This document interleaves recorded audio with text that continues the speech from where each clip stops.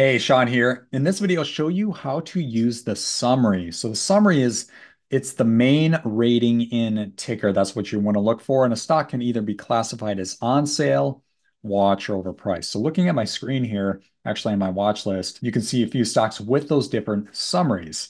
So in this example, let's go ahead and check out Fortinet. Fortinet is on sale. And in order to achieve on sale, you need the score and the margin of safety to both be higher than 50. So in this case, the score is 72 and the margin of safety is 80%. So both items check out. And to give you context there, about 15% of stocks in Tykr are on sale. It's actually very hard to achieve. Most stocks are watch or overpriced. Okay, let's go ahead and check out a watch example. So in this case, we'll go to Apple.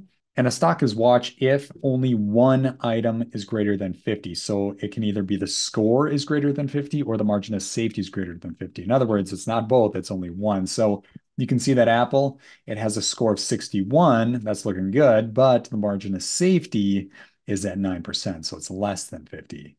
And then you can probably get where this is going with overpriced.